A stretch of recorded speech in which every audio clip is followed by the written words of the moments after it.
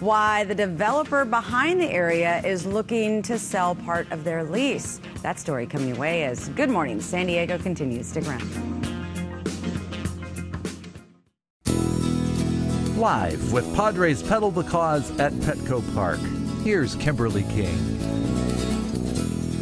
And good morning, and we are live at Petco Park, and I am joined by Russ Gold.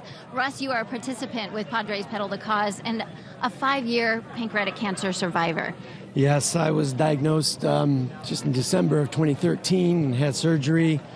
After my surgery, I had 6 months of chemotherapy and then 6 weeks of radiation. And so I couldn't ride that year, but I've ridden. This will be my 4th year now riding for Pedal the Cause. Thank you so much, and congratulations. And you're in our prayers. My dad was a pancreatic cancer survivor, I lost him to pancreatic cancer.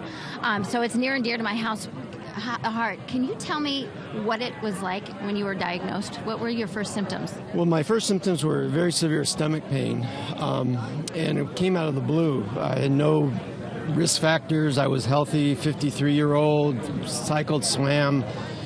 I just celebrated my 26th wedding anniversary, 3 beautiful daughters. It came out of the blue. And now you're grandpa. And tell me, and congratulations there. Can you tell me what it was like to be with UCSD Morris Cancer Center? Well, I was very fortunate. We're very fortunate here to have some great cancer centers here. And I researched quite extensively, and Morris had everything right there, and one of the beneficiaries of Pedal the Cause. So I'm a direct beneficiary of this. So great doctors and everything. Thank you so very much. For more information, go to gopedal.org.